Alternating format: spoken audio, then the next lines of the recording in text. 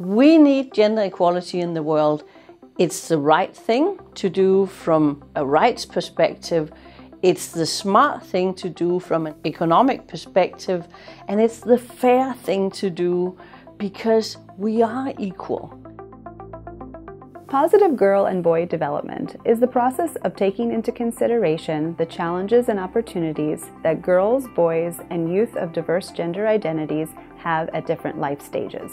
Here are some recommendations that came out of the thoughts and discussions at the Gender 360 Summit that we had in June 2018. One recommendation around gender would have to be moving beyond the binary. For young people, one of the ideas that always comes up is there's a boy and there's a girl. Sometimes we even see that come up when we have things like positive girl development, positive boy development. But what we know about all of that is there's a young person beyond all of that. So positive youth development, what does that look like? People live and exist in the identities within themselves, so we should empower young people to support their own gender identities, whether they have a gender at all, whether they have more than one gender. My recommendation is that we should disrupt the systems, the cultural norms and the religious norms and the societal values and thoughts around what boy is and what girls are. And we need to do that by, first of all, checking ourselves as organizations and the language that we use around young people and ensuring that they are at the center so that they are the stakeholders, not beneficiaries. I would recommend that educationists should engage more with girls and boys with the mindset of preparing them for expanded career options and for them to be able to meet their future aspirations and opportunities and compete globally, as well as infusing parent engagement in the entire process so that girls and boys have the support they need at home and then getting into school, getting all the support they need. One recommendation is supporting young people's access to sexual health equity, comprehensive sexuality education, just moving beyond the aspect that there's a boy and a girl and supporting young people throughout whatever they decide to be. Como recomendação para melhorar o acesso dos adolescentes, jovens, rapazes e raparigas aos serviços de saúde, era importante que nós percebêssemos quais é que são as barreiras que eles enfrentam para não acederem a esses serviços.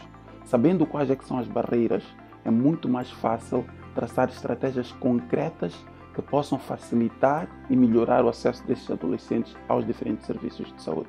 If we want to promote gender equality among boys and girls and for other gender diverse people, we have to listen to their differences, including sexual orientation, gender identity and gender expression. And we have to ensure that all of these issues are well integrated in all interventions in order to reduce their vulnerability to HIV and other health disparity and to better promote the health outcomes among these populations. Also look at gender-based violence, and people with disability are not left out because most of us people with disability, especially the girls, the young girls with disability are the most vulnerable.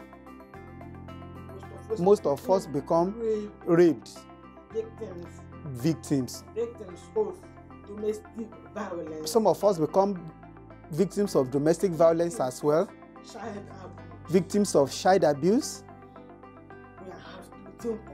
We have to think of how to bring these people together through good programs that is designed that will help them.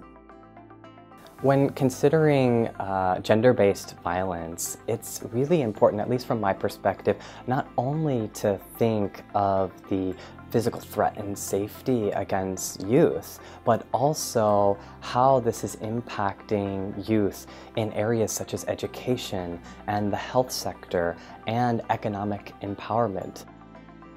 As much as feminism needs men, men need feminism too. Patriarchy in a way harms both men and women. One of the issues with harmful masculinities is like men being forbidden in a way from society to express their emotions and actually be themselves. Okay, so I think it's important to include the disability organization and those DPOs when developing a project for children and youth, specifically boys and girls with disabilities. And when you're considering the budget, make sure that you consider intersectionality and collect data that shows clear indicators of what those disabilities and intersectionalities are. So I think there's some steps that we can take right away when it comes to policy and how it's affecting positive girl and boy development. The first one is to recognize, educate, and dissect the current regulations and policies that exist and question them. We have to hold feet to the flames when it comes to the government and institutions that are instituting these policies to make sure that they are protective and continue to keep the main focus as positive girl and boy development.